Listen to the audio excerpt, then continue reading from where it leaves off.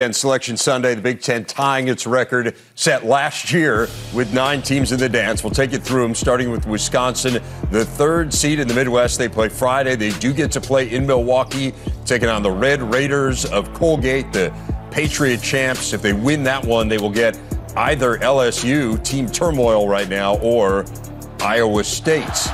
As for Purdue, still end up getting a 3rd seed in the East. They also head to Milwaukee to take on the Ivy League champs in Yale.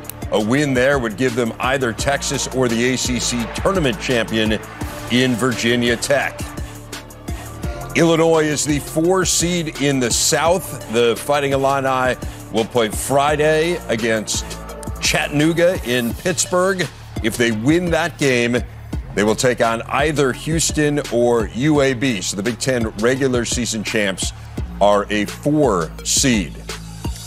Iowa ends up as a 5 seed in the Midwest. They will take on the Spiders of Richmond, who played their way in this weekend. That game will be Thursday in Buffalo, New York. A win there, and they get either Providence or South Dakota State. So, fellas, that's kind of the top of the Big Ten. What stands out from what you see there? Purdue stands out to me. I mean, this is a team that I think is one of the most talented teams in all the field. Somewhat of a disappointing season. Can they bring a chip on their shoulder to the NCAA tournament? And I'm looking ahead. You know, I'm not a player anymore. I'm not a coach. I can look ahead. I'm looking ahead to this matchup against Kentucky. You talk about the bigs going against Oscar Tshiebwe, one of the best bigs in the country, with Edey and Trevion Williams. And then at the guards, Kentucky, Ty Washington, Severe Wheeler, really good from the guards.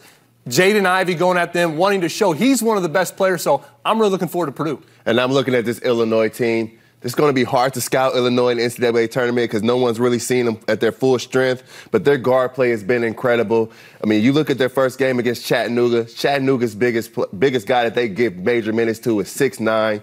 There's no way he's seen something like a Kofi Cockburn in that league. So I look forward to Kofi Cockburn dominating that matchup. Then you fast forward to maybe Houston. It's a more guard-dominated offense. I really like Trent Frazier, DeMonte Williams as defenders on the perimeter. They always give you a chance. And then I know I'm looking very ahead, but that Arizona rematch will be big time.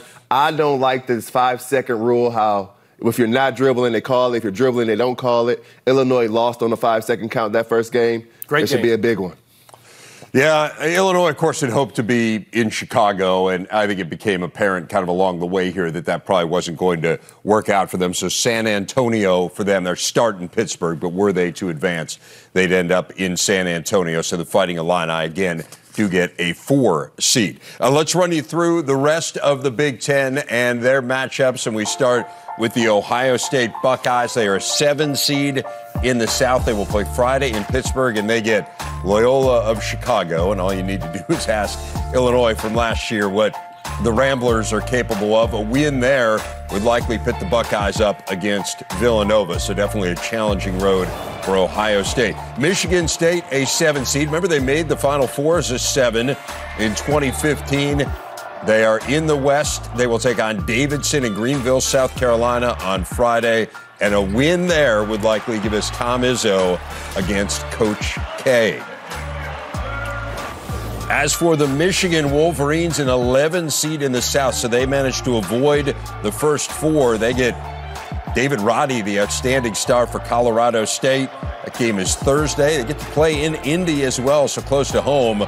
A win there gets them a date with either Tennessee or Longwood. 2 Big Ten teams are in the first 4. That includes Indiana, the 12 seed in the East. They will play Tuesday in Dayton against Wyoming. If they win that game, they got to go out to Portland, Oregon to take on UCLA. They were the next to last team into the field. And how about this reaction from Rutgers? There was so much uncertainty about this team despite all the high-profile wins this year. They were the 3rd to last team into the field. An 11 seed in the West. They get Notre Dame in the first 4. The Irish tied for 2nd in the ACC in the regular season in what was a down year for that league. You win that one, and you take on Alabama on Friday in San Diego. So the Big Ten, again, 9 teams in. I mentioned a moment ago, it bears repeating. This ties for the most the Big Ten has ever had. It's also the most teams ever sent to the tourney by a 14-team league. Remember, there was one year where the Big East had 16 teams, got 11 in. But the Big Ten these last 2 years with 9 in and a 14-team league is the best any 14-team league has ever done. Guys, take away from what we saw there, the rest of that group. Well, I'm looking at Indiana. This is a team that I thought was just supercharged here in Indianapolis the last few days. And in particular, the stars playing like stars. TJD maybe had the best 3-game stretch of his career. Xavier Johnson, he's turned into one of the best guards in all the country in recent weeks. I've been really pleased by him. And I think, too, they go up against Wyoming. Graham Ike, he's a 20-10 guy. It's going to be a great matchup inside with TJD. But if they can get a win, similar to Rutgers, I love the momentum that you can get by playing in that first 4. Of course, you want to avoid it, but I like their chances if they can get a win in that first game. And I'm looking at Rutgers, still on the Andy Katz bus. It's rolling right now. And if you're Coach Peichel, you've got to be excited for one reason. You've beaten 2 Indiana teams already this year on buzzer beaters. You may get another one against Notre Dame. But the matchup I'm looking at this game is someone I know personally, Blake Wesley. He's a tremendous freshman from Notre Dame. He can score the ball in bunches. He can get going. But Caleb McConnell, the defensive player of the year in the Big Ten, had to guard amazing players all season long, so he won't be shocked. That'll be a big-time matchup. If Rutgers can defend like we know they can and make shots like they did in that stretch, they were 40% plus from the three-point line, they could win this one and have a fun March. Interesting to think about it in hindsight, right? So Indiana barely gets in. Obviously, they needed that win over Illinois, guys. We were thinking maybe the Michigan game would have been enough. Seems like it probably would not have been, whereas Rutgers obviously didn't win a game in the Big Ten tourney. They clearly had done enough, and I think their seeding, allowing them to avoid the possibility of a bad loss, really helped Rutgers, because that was the one thing they clearly could not have afforded. Redemption indeed, and now we'll see whether Iowa can carry that forward in the NCAA tournament. They haven't made it out of the first weekend, remember, since making the Sweet 16 in 1999. They get the Spiders coming up on Thursday, and were they to win there, likely Providence, although perhaps South Dakota State. So let's break down this Iowa team a little bit, Trent, and clearly the hottest team down the stretch here. They were outstanding at the end of the regular season, and they continued their great play in Indy. What stands out as you look at Iowa and the draw? Yeah, they continued their great play. They didn't just get hot. They're 12-2 in their last 14 games. Keegan Murray just didn't emerge. He's been scoring 20-plus the entire season at a high rate. I love this team. You heard Coach McCaffrey talk a little bit about confidence. It seems like everybody that steps on the court is extremely confident. I mean, even Riley Mulvey's shooting a 3 in the game today. But I love the emergence of Tony Perkins, how he's playing. Peyton Sanford comes in the game. Everybody is a factor. Everybody plays to their strengths. And then you have Keegan Murray, who's typically the best player on the floor. I like their draw because they avoided number 1 seeds, Arizona and Gonzaga, that have the most size, the best bigs. If there's anything Iowa can struggle with, it's size. They avoided them. I really like how this is shaping up for them. They're in the Chicago region. I think they can go to the Final Four. And I like what you said at the end. They avoid size. And because you look at this Iowa team, they are 21-0 when they out-rebound their opponents. So if they're not worried about that size, they're going to have a fine time rebounding the basketball. They forced 17 turnovers today against Purdue. They can bring that same exact type of defense, that pressure defense with Tony Perkins now in the lineup into the tournament. And they play at a pace that you really can't match. They play at such a high rate, so fast, but they don't turn the ball over. Only 6 turnovers today. They're taking care of it. They know where it should go, but you hit it on the head. You have a guy like Tony Perkins who can come into a game and affect it in a lot of ways. Yesterday it was Patrick McCaffrey. Took over the second half, 12 points in that half, helped them win that game. Today it was Sanford being that guy in that third row position, comes off the bench, goes 4 for 4, 10 points.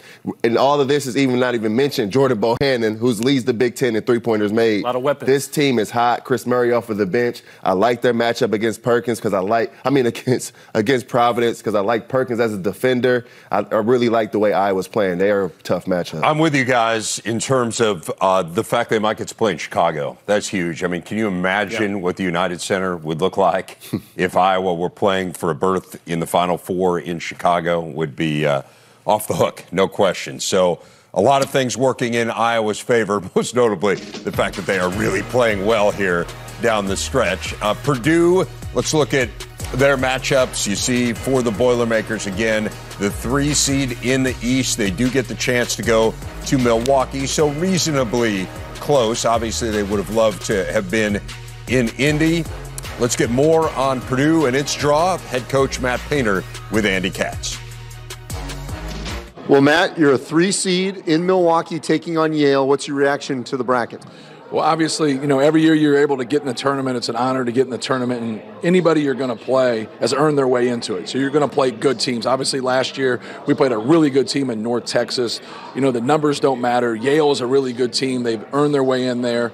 Coach Jones is a great coach, has done an excellent job there, and so they have experience and they're tough. We actually just were watching it. It's kind of funny that what you're watching while you're preparing for a game, they're on the screen, and they're very well coached and a very good team, and so we know we're going to have our hands full. Yeah, they knocked off Princeton to win the Ivy on Sunday before your game. To be a little bit better, I mean, it's not Iowa, but to be a little bit better after the way you played Sunday, what do you need to change before this matchup? Just not turn the ball over. That's been, I told our guys after the game, it's our 80-20. You would rather your 80 be positive, and that's what it's been. But that 20%, when we turn the basketball over, we beat ourselves, and today that's what we did, and we got to do a better job in the NCAA tournament with that. Against Penn State, against Michigan State, we took care of the basketball, and at the end of the day, I know it's not the only element of the game, but for us, when we take care of the basketball, good things happen. And real quick, Matt, 9 Big Ten teams make the NCAA tournament. What's your reaction to that? I think it's great. Obviously, you got a 14-team league. You grind it out. You kind of beat each other up, but every league does that. But I think our league has done a really good job of scheduling non-conference. We've really challenged ourselves. I think other leagues are doing the same thing. But for us to get 9 in is great. Thanks, Matt. Good luck. All right, thank you.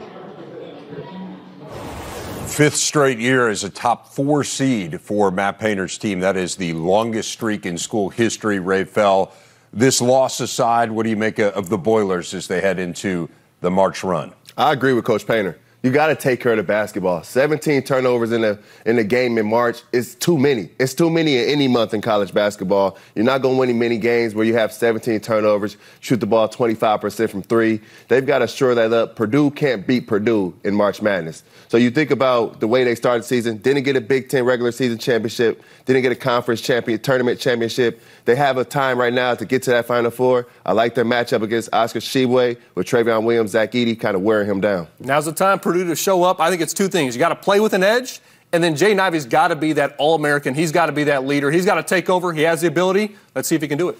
Needs to heal up that tailbone. Man, he took a couple bad spills here over the last couple days. Remember, Purdue hasn't made the Final Four since 1980. They were a whisker away just a few years ago, that crazy game against Virginia. Perhaps this is the year. What's that? It's the scene when the Illinois Fighting Illini found out they were a 4 seed in the South, taking on the Mocs of Chattanooga, team that won both the regular season and the conference tourney in the Southern Conference. Here you see the bracket for the Fighting Illini, a win there, and they would likely meet up with Kelvin Sampson and Houston, although UAB certainly a pretty solid team as well. Again, headed to Pittsburgh. Here's what Brad Underwood had to say about the draw. Yeah, I'm not as worried about where we play. That becomes something you obviously want your fans there, and Pittsburgh's not that far. But you never know what's going in the mind of the committee and how they have to move people around. We get a great opponent. We get a conference champion. We get a team that's won a bunch of games. We know they've got really good players. They've got a very good coach, and they've had a lot of success. So we'll dive into that as soon as we get done here and start looking into everything that Chattanooga presents for us, and we'll go to work on that tomorrow. That very good coach, by the way, Lamont Paris, who used to be an assistant at Wisconsin. The Badgers are a 3 seed. They are taking on Colgate. Again, they get to go to Milwaukee, which is huge for Wisconsin, close to home for those first couple of games. A program that's won its opener in 11 of its last 13 NCAAs, made it to the Sweet 16 in 4 of its last 6, would need to beat the Red Raiders and then either LSU or Iowa State to get to another Sweet 16. Telly Hughes getting the reaction from Greg Garn. All right, Coach, you guys are heading back to the NCAA tournament in Milwaukee for the first time since 2014, but we know seedings and locations don't mean anything when it comes to the tournament, but it has to feel good to have your fan base behind you. Yeah, I mean, it's great for our fan base, great for, obviously, our alumni, former players, all of that. But as you know, all the bad teams got their toes in the sand right now, Telly. They're all out and on spring break. We're going to face a really good Colgate team on Friday. What was it about this team that you saw early that you could set your sights on the success that you guys had this season? I think the number one thing was the togetherness that I saw developing back in the summer. And then as we worked through the summer and into the fall, I could tell we had some really talented individual pieces. It was just a matter of them continuing to come together and grow together. And then you learn through the experiences that you go through during a season. And they've done a phenomenal job. We got a piece of the Big Ten championship and get to play again in March. And for the second time in 3 seasons, you were the Big Ten Coach of the Year. How have you been able to recruit guys that are going to not only buy into what you're selling, but also just come in and be a part of this Wisconsin culture? Well, our staff does a great job of identifying those that can have success here on and off the court. And you want like-minded individuals that want to be part of something bigger than themselves. So, these Coach of the Year awards are individual honors, but you don't do it. You don't have that happen if you don't have a really good team. So, fortunately, we've had a Team of the Year here the last couple of years. Coach, congratulations on the season and good luck in the NCAA tournament. All right, thanks, Telly. Let's get some thoughts on both of those teams. And Raphael, Wisconsin couldn't ask for a better path. I mean, Milwaukee and Chicago doesn't get much better than that. The fans are going to travel well, just an hour away from their arena, so they're going to be there loud and proud. But I'm looking at this Wisconsin team, and I'm looking at Stephen Crowell and Chris Vogt, especially if you're looking really far ahead. You look to Auburn. You look about Walter Kessler, Jabari Smith. Auburn's averaging 8 blocks. If those two guys don't bring production inside the middle and be able to be a safety release valve, it's going to be a tough evening. Johnny Davis likes to drive the basketball, doesn't shoot a lot of three-pointers. Those guys at the rim are tough to score on. And I'm looking at the Illini. This is one of the more talented teams. They got to establish Kofi Coburn in the low post. Andre Curbelo is always somewhat of a question mark. My concern, though, is they have trouble with big guards. Jalen Pickett really kind of picked on them. Malachi Branham went for 31 on them. Chattanooga, Malachi Smith, 6'5", 200-pound guard, averaging 20 points on 50, 40, 80 shooting. Very efficient, good player. He could give them problems in how Illinois plays defense. You hope Illinois can get healthy, too, particularly Jacob Grandison. We were talking a lot about this in Indy, just the way that he helps them spread the floor. I know Brad Underwood was kind of trying to find a little bit of a silver lining in getting knocked out early, and he was suggesting that might be one of them, just a little bit of time for this team to collect itself and maybe make a turning run. Thanks, fellas. Let's run through a few of these other matchups for the Big Ten teams. Michigan State gets Davidson. Interesting subplot there. One of the stars of that Davidson team is former Spartan Foster Loyer, so he certainly will be familiar with Tom Izzo and company again. Perhaps a date with Coach K and Duke to follow. Here's what Izzo had to say about his team's draw. They're one of the best three-point shooting teams in the country.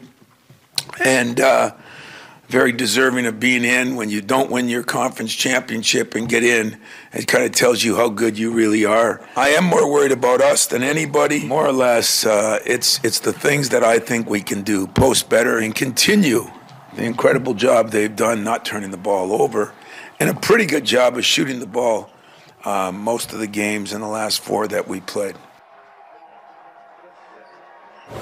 No Big Ten team has won more NCAA tourney games than Michigan State. What are they going to need to do to add to that total, Raphael? But they're going to have to be locked in on Foster Loyer. Foster Loyer actually lives in Fort Wayne, so I'm familiar with him. He's going to be juiced up, ready to score the basketball at a high level. Max Christie will have his hands full with a motivated guy. But then I'm looking at this Michigan State's point guard. Tyson Walker, bum ankle. Will he be ready? A.J. Hogarth also hurt his ankle, although he had 17-10 against Purdue. But you got to get this Michigan State team back to just playing tough, Tom Izzo branded basketball. Like he said, do not turn the ball over, get out and run. And then I'll be remiss. Coach K, first Tom Izzo, big time. How cool would that be? And Tom Izzo does not have a great track record, as we know, against Coach K. Not that there are many out there who do, but it would be a fascinating matchup. Two of the absolute legends of college basketball going head-to-head. How about Ohio State? Again, a Loyola of Chicago in that first game. The Ramblers are really good. They, of course, won the conference tourney of the Missouri Valley. Outstanding defensive team under Drew Valentine. What do you make of that matchup there, Trent, for Ohio State? Top 25 defense for the Ramblers. This team put a clinic on Illinois last year in the round of 32. Lucas Williamson, fifth-year senior. He's played in the Final Four. He's played in the Sweet 16. They have great experience. Ohio State, we don't know about their health. Is Kyle Young healthy? There's a lot of question marks. I'd love to see them make a run. When you have E.J. Liddell, when you have Malachi Branham, you have the tools to do so. We'll see if they can put it together. really confident bunch in Loyola. They know that they can go toe-to-toe with these major conference teams. So it is challenging for Ohio State, particularly with as banged up as they've been. They'll look to make it out of the first weekend for the first time under Chris Holtmann, see whether or not they can make that happen. Again, it has been challenging down the stretch here for Ohio State. Michigan into the NCAA tourney. The Wolverines are an 11 seed. They get a really good Colorado State team coached by Nico Medved, a guy who knows the Midwest quite a bit, former Drake head coach and Minnesota grad. If they win that one, it's either Tennessee or Longwood. Wolverines sweated it out a bit, a .548 win percentage, the lowest for an at-large team in 21 years, but they are in. Here's Elise Menaker with Juwan Howard. Coach, congratulations. An 11 seed, you'll be taking on Colorado State. First, just your reaction when you hear your name called. Well, I was extremely excited. I was excited for so many reasons, for our players and for the staff and support staff as well, for putting in all the hard work this year. Having a tough schedule in the Big Ten, and also a non-conference schedule, just to see that, it was rewarded in the right way. In the right way. There was a chance that you were not even going to be in bubble team, a play-in game, but here you are in 11 seed. Just initial reactions. We were talking about that. You said we deserve to be in this tournament. Yeah, if you look at, our strength of schedule and non-conference, Big Ten season, and then also the teams that we beat on the road, at home, ranked teams, quad one wins, I just felt overall, that we should have been a part of the NCAA tournament. And the selection committee felt the same way. And just to hear the roars in the room of the guys getting excited about where we're seated and who we're playing and where we're playing. But now it's all about business. Now it's time for us to roll up our sleeves, get ready to prepare for our opponent and look at it one game at a time. I was pretty confident. I'm not going to lie. I was pretty confident, the past week, yesterday, coming to today. And then once they started reading the names out, I did get a little nervous because it's like, it's happening. It's either your name gets called or it doesn't. But, for us, we feel like, we did enough to where we earned the right to hear our name called. And fortunately for us, it happened. Indiana in as well. The Hoosiers, the next to last team in to the NCAA tournament. That means they will head to Dayton for a date with Wyoming on Tuesday. Were they to manage to win that, they would take on St. Mary's. So definitely a challenging road. And then UCLA perhaps or Akron ahead. But again, for Indiana, you end the stretch of four straight tourneys without hearing their name called. So they are in and feeling good about what's ahead. Megan McEwen with head coach Mike Woodson. Coach, they always say you want to be playing your best basketball in March, and your team put together a great Big Ten tournament, making it all the way to the semifinal. Now you're in the big dance. Where would you say your team is right now in terms of playing their best basketball? Well, we're at a good place right now. I mean, we've been playing pretty well, and, we drew Wyoming, so then next up we got to go start preparing this evening for them and practice tomorrow and leave tomorrow and play Tuesday. I know it's a quick turnaround for you, but you have 9 Big Ten teams make the NCAA tournament. How well has this league prepared you for a moment like this? Well, it's a tough league. It's been very competitive all season on everybody because anybody was capable of beating each other. But, we just got to continue to believe, stay healthy, and get ready for Wyoming. Indiana is going to the NCAA tournament for the first time since 2016, your first season here. Why is this team so special to do this with? Well, again, it's special because I'm new, and we put a group of guys together that are new, and these guys have been competitive all year, fighting to get to this point, and now we're here. Appreciate it, Coach. Best of luck. All right, thank you. And finally, how about Rutgers, the third to last team in, so they have to go to the first 4 as well. They will take on Notre Dame, and then a win there would send them out to San Diego to take on Alabama. 8th ever NCAA bid for the Scarlet Knights, 2nd year in a row that Rutgers has made it. Crystal Rich getting the reaction in Piscataway. Just real thankful. We had one of those seasons where we didn't start off great, but we just got better and better, and I'm really glad the committee rewarded us. We had some great wins. This team just continues to get better, and I really like the way we're going into this tournament, and just very thankful. We had a huge room full of people. It was exciting here, and the Big Ten's great, and I'm wishing all the coaches a lot of luck. What do you believe the selection committee saw out of the Scarlet Knights this season? Well, I mean, I don't know how many is the final tally in our league, but, we beat 1 through 10 in this conference, and it's the best conference in the country. It's the best coached with the best players. And when you do those kind of things and finish 4th in a league like this, you get an opportunity to play, March Madness. And just real thankful we got that opportunity. And we're going to play, obviously, a great Notre Dame team.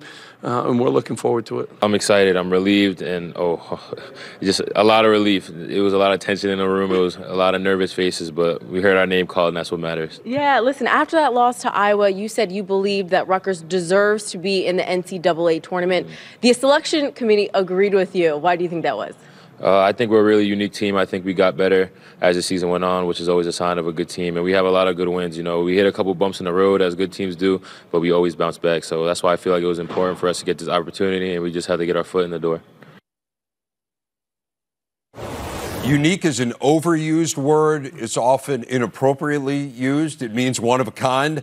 I would say Ron Harper Jr. used it completely accurately there, because this really was a one-of-a-kind resume from Rutgers. It included those 6 Quad 1 wins, some very unusual losses as well. But this is a team, Raphael, we've been talking about. Show me who you are at your best. Who they were at their best was clearly a team deserving of playing in the NCAA tournament. They were extremely good, and I know Ron Harper Jr. has got to be feeling good playing another Indiana team. He's already hit 2 buzzer beaters against Indiana teams, sent them packing. But I'm looking at that first matchup against Notre Dame, and I'll say it again. Blake Wesley can score the ball, 24 points against Illinois. He can put the ball in the basket. Caleb McConnell will have to have his hard hat on and lock in defensively. They're going to have to make shots from the perimeter to get past that first game. They get into that next game. They travel with their defense. They're always going to have a chance. But then Paul Mulcahy, he had a few bad games, had a great one in the Big Ten tournament. Look for him to continue it. Second straight year they've made it. First time since 1975 and 76 they've made it in consecutive seasons. What do you make of Michigan? Well, I like this Michigan team. They've almost gone win-loss for about 6 weeks now, so they're due for a win. All right, Colorado State's not going to be an easy one. Their guard play, Isaiah Stevens, David Roddy, really good guard play for Colorado State. So Eli Brooks, Devontae Jones are going to have their hands full. They got to play through the big fella. Hunter Dickinson is an All-American caliber player. They got to play through him. If their young players are hitting shots, especially Caleb Houston, that takes his team to another level. I like their potential in this tournament.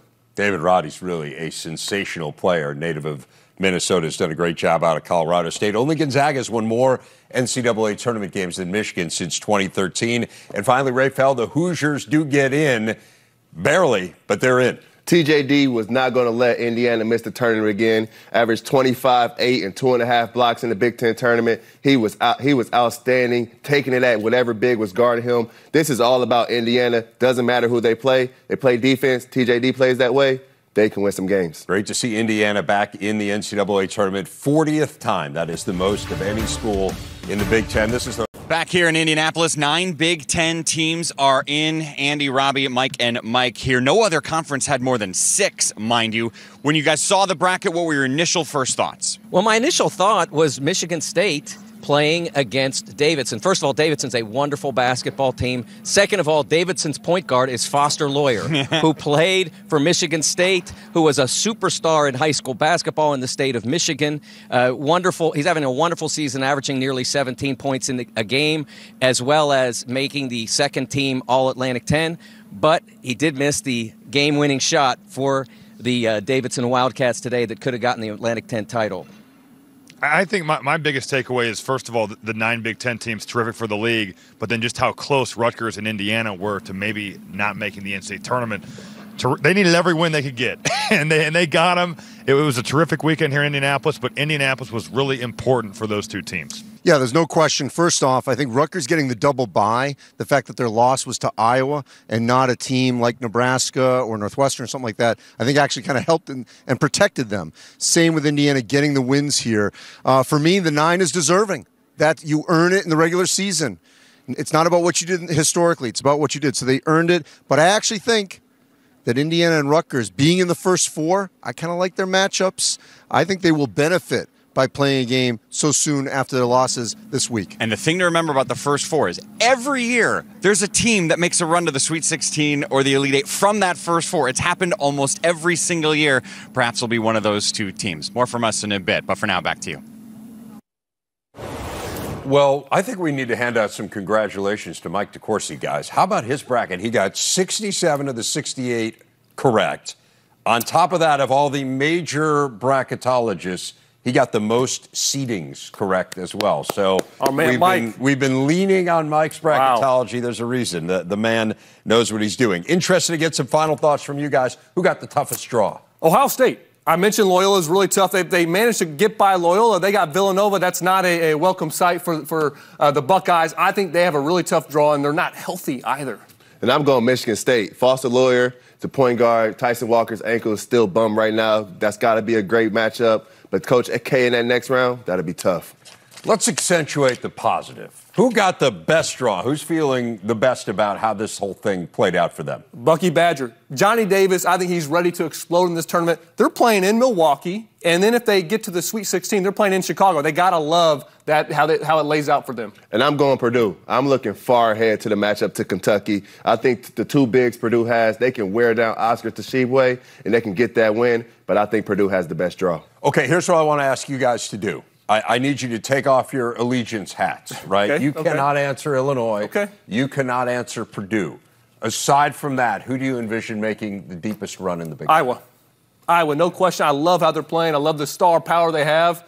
They play on their terms. They make teams play to their style. I love how they're playing. I need no notes for this. I'm going Iowa as well. They have the best player in the country. They have other guys who have merged, can score the ball. They're playing defense at a high level. Tony Perkins brings a toughness. Patrick McCaffrey brings another score. They don't turn the ball over, and they are 21-0 when they out-rebound opponents. I like this Iowa team. That's the key. What an unbelievable story it would be. You lose the National Player of the Year from a year ago. Of course, you may have the National Player of the Year this year as well. Man, he's unbelievable. Hey.